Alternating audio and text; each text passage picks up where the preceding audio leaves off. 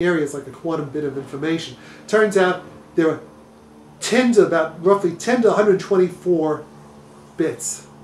That's you multiply 10 by 124 times. That's a pretty large number. That's a very large number. Roughly, maybe it's 120, 121, different. But it's like it's between. So that's the amount of bit information in the entire universe. That's the amount of information in the entire universe. But here's the thing: that entropy, it's also proportional to the entropy. Now, the thermodynamic entropy. But it's at the alpha point. At the alpha point, the area of our future horizon was 1 bit. It was only 1 bit. But it quickly expands, quickly saturates out to about 10 to 124 bits. Okay, that's the second law of thermodynamics. This is why, in a very simple way, this is all this nonsense that's happened, Lock-Schmidt paradigm, all this stuff, and they were Boltzmann and all that, all stuff is irrelevant now because they didn't have enough information back then. But what it is, we go from 1 bit to 10 to 124 bits in the same direction that space is expanding and accelerating. And this was a big mystery. Why did it have to be that?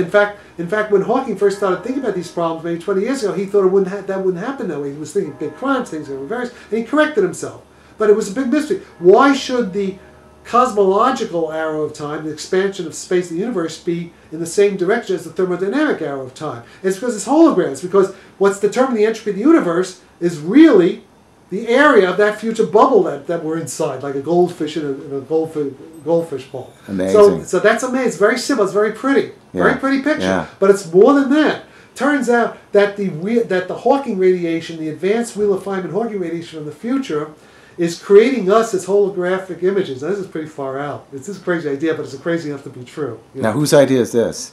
Well, it's partly my idea. There's some Koreans that kind of have it. It's mainly my idea, I think. I'm not sure. Well, we're going to have to sort of see. But it's definitely an idea I have had. But here's the thing. You can show that these two-dimensional pixels on the future horizon, they quantize space, what are called voxels. I'm using now, Lenny Susskind talks about pixels and voxels. It's a combination of Lenny Susskind's thing, but Lenny Susskind doesn't talk about what is it now? What is a voxel again? A voxel is just the quantum of volume that we're in now. We're like little voxels, right? We're like holographic images. We're voxels.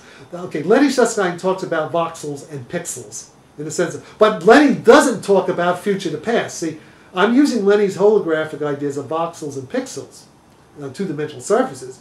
But he never specified. Lenny thinks it's the particle horizon, I think. I think Lenny thinks the holograms in our past. He doesn't realize that they ain't going to work. I don't think he realized. He's coming. We can discuss it. But he doesn't have when it is. He doesn't have when the hologram is. And neither did these Koreans that had a paper from Seoul, Korea. They don't. I'm saying the hologram's in our future. It's not in our past. It's our future holograms. That agrees with the observed value of the dark energy. That if they compute the dark energy density from that, they're going to get too big a number, and they're back in this whole dilemma. See, it solves this dark energy problem. So you need back from the future effects to understand why the dark energy is so small. That's that's the other thing. Oh, that's profound. That's a big. Nobody understands why there is that ratio. Yeah, this solves that. It solves all the problems of physics almost. It seems to. Okay, I mean, Lenny calls that dark energy problem. Why dark energy is so? He calls that the 800-pound elephant in the room that's embarrassed. So everything seems to be working in a self-consistent way. So what it is? It's now there's the Igor Novikov, who also talks about these self-consistent loops in time in terms of time travel, why there's no paradox in time travel.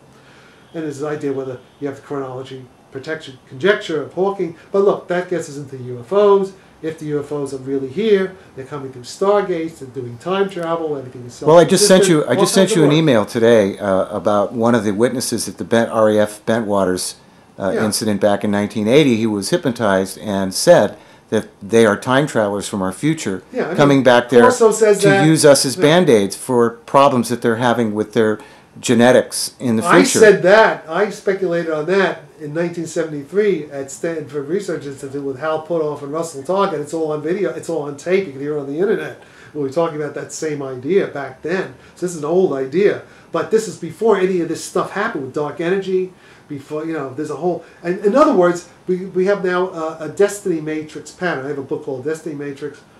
Get it on Google, in which everything seems to be consistent now. the story is so consistent that it's spooky. It's like Twilight. I mean, it's like Twilight Zone. It's spooky. There's a pattern here that instead of it dissipating, the storyline, the narrative here, decoding the cipher of Genesis. What's the real creation? I'm the Alpha and the Omega. This whole Teilhard de Chardin idea is actually beginning to fit the latest developments in cosmology and quantum gravity and physics.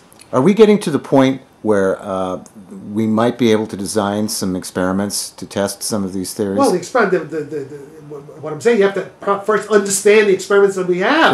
Correct. What we have today are showing right, that. That's what they're showing. Right. You have to design. But the answer is yes, we have examined and understood what's right in front of our noses. Okay. Correct. Now, if you're saying if I know how to build a time machine, so can I build a warp drive UFO? I don't know how to do that yet. But somebody must know because we're seeing them flying in the sky, and we're seeing that they're neutralizing our launch codes for nuclear missiles, things like that. Well, in a way, these objects that we're seeing, and these incidents that we've been observing, are similar to the data that we're getting that we don't understand now, and it gives us a reason to advance our theories to try to understand this. Exactly. There's a convergence. The good UFO data, now a lot of crazy kooks in UFOs, I know that, in paranormal. The good UFO data, the good remote viewing data, sponsored by CIA, by Defense Intelligence Agency, by the intelligence community at the highest levels, okay? That is all giving now a consistent picture. We have Brian Josephson's work, he's a Nobel Prize physicist in this field, now backed up by Anthony Valentini's even more mathematical work, justifying what Brian said and what I've said. Justifying what Roger Penrose, all these people talking, Dick Bierman, we have Vanini from the University of Rome. It's all coming together. It's all a consistent picture. Consciousness, cosmology, quantum gravity, warp drive, time travel. It's all kind of fitting together. A good place to stop here. Okay, that ends our conversation for today with Dr. Jack Sarfatti.